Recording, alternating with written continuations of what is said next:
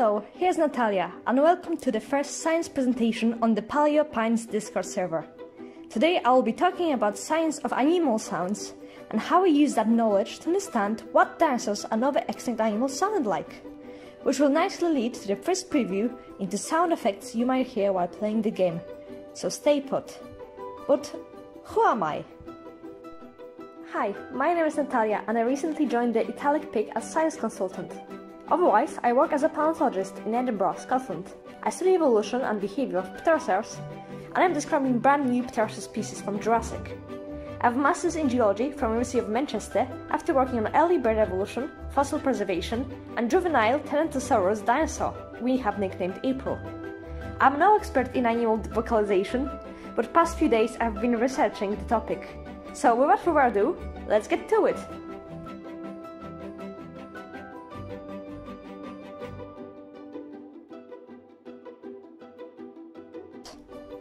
Most animals, reptiles and us produce sound using soft tissue apparatus called larynx, which is suspended from tongue, bone, or the hyoid, which you can see on the picture here. Hyoids are usually the only element to fossilize, because they are cartilaginous but they can ossify. And says nothing about vocalization of the animal. You can see hyoid preserved in this reptile skull here. Vocal folds are found in very few animals, mammals, and select amphibians and reptiles. I'm going to go over in the next slide. But not all vocalization occurs in the larynx. Various modulations allow reptiles and amphibians to be vocal. Think about alligator rumbling or the frog croaking. These examples are rather specialized behaviors, usually exclusive to those animal groups. Here is a cladogram showing the distribution of vocal cords of the larynx and syrinx in jawed vertebrates. So you can see them occurring in Anura, or frogs, lunged salamanders, but only certain groups of them, mammals, so us, chimps, and other creatures like that, some geckos and lizards, individual elements of snakes, like bull snakes, crocodiles, and birds.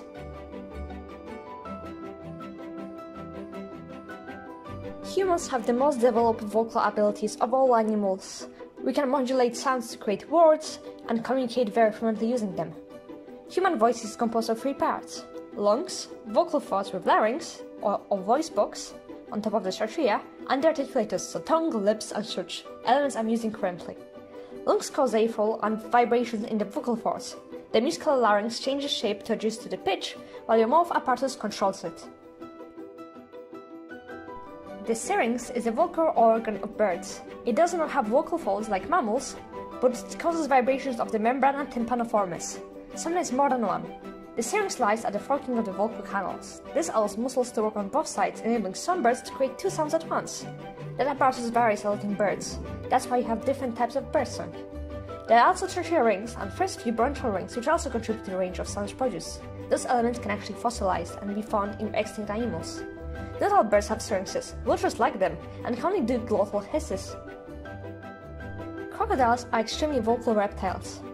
That vocalization varies from different growth stages and genders. They bellow and vibrate and can produce over 20 different sounds with different meanings. The alligator larynx is able to abduct and adduct the vocal folds, but is simpler than mammals or birds. The vocalization in numerous animals usually is restricted to nocturnal animals, animals that live at night, or animals that live in groups or take care of the young. Animals don't need vocal boxes to make sounds. Some animals vocalize using stridulation, which is rubbing parts of body together, usually that are striated or textured, to create sound, much like a violin. You might know this technique from animals like cicadas and grasshoppers. In fact, the loudest animal is a snapping shrimp, which uses a technique like that. But that also translates to vertebrates, like birds. Some birds can vocalize using specialized feathers, like clump-blue manakin, which uses ornamental secondary feathers to create high-pitched sounds used in mating.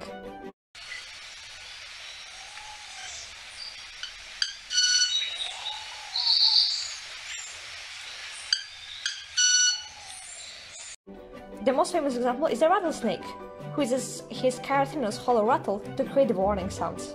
We can't disregard the idea of some extinct animals, like dinosaurs, using wings, tails, pouches, and such to create sounds.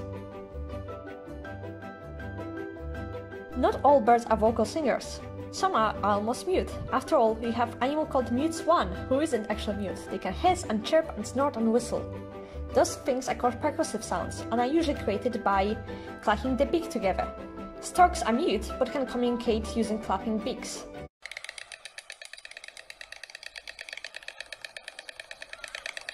Imagine a dinosaur like Triceratops using similar technique. Snipes also use their feathers to create a hoo-hoo winnowing-like sound.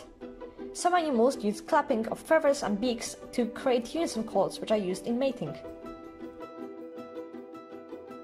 But how can I use that information to understand how dinosaurs sounded like? After all, their vocal apparatuses have evolved independently, leaving no common ancestor that can be applied to dinosaurs. There's also no evidence of cervical air sacs, which would point to bird-like vocalization, and soft tissues that might help vocalizing unlikely to be preserved. Animal behavior can't be completely extrapolated from bone morphology alone, but never say never. Soft tissue preservation, including internal organs, is possible. Just look at the Scipionyx, with its fully preserved gut, or this ancient bird from China, with its preserved lungs. Still, lack of information didn't stop paleontologists from looking deeper into animal sounds. We're going to look at 3 case studies of dinosaur vocalization. O'Brien in 2016 compared 2 skulls of a wildebeest and a hadrosaur dinosaur to see similarities in their vocalization. The study said, the nasal dome may play a role in the long-distance vocalization. The large maxillary and palatal sinuses, or the holes associated with the nose, may have amplified vocal output by acting as resonating chambers. Acoustic models for harmonic wave production suggest that the wildebeest nasal dome could be capable of propagating low-pitched sounds.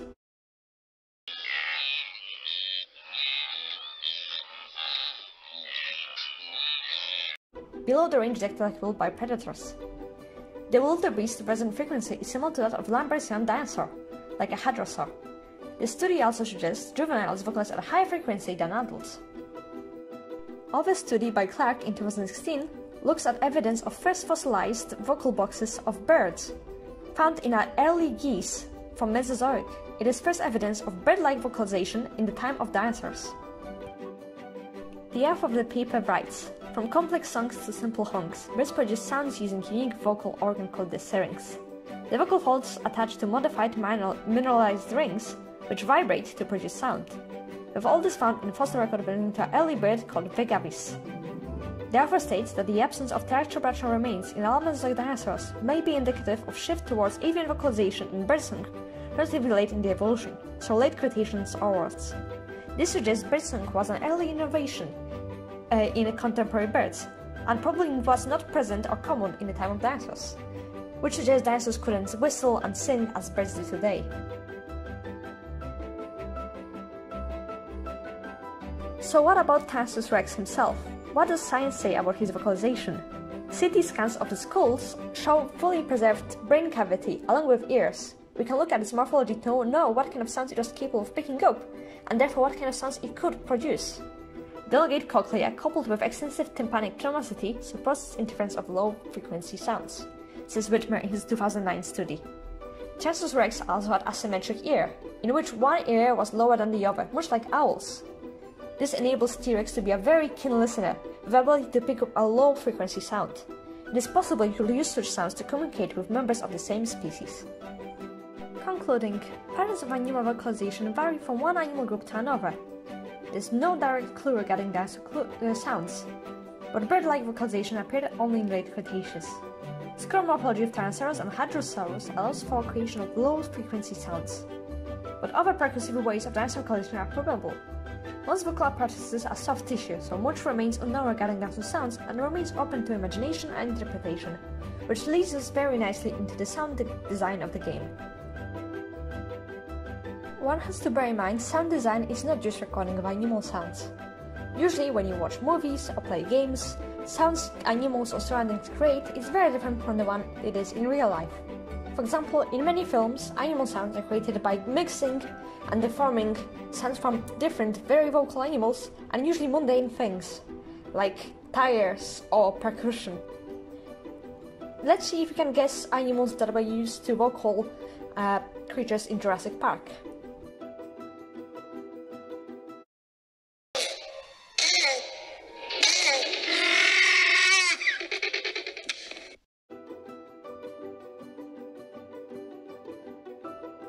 trademark voices for the Velociraptor come from animals like mating turtles and geese out of all things.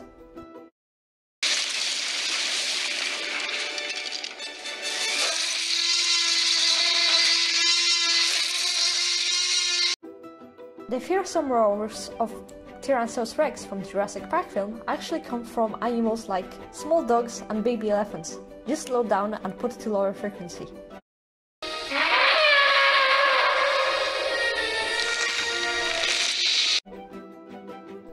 Sounds of the enormous Brachiosaurus come from donkey, and sound effect of its sneezing was created by a fire hydrant.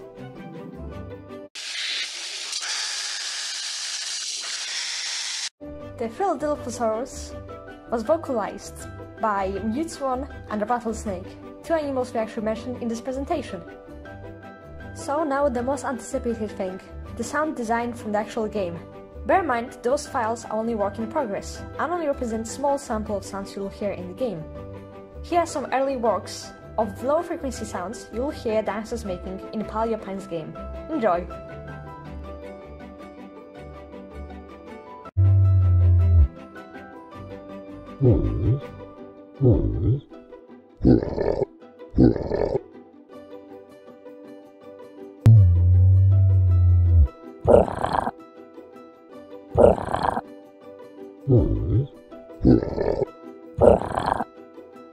I hope they lived up to your expectations. Bear in mind, they are only work in progress and more work will be done to create authentic and accurate sounds. As you see, it's very open to interpretation and there's a lot of inspiration real existing animals can provide us for organic vocalization.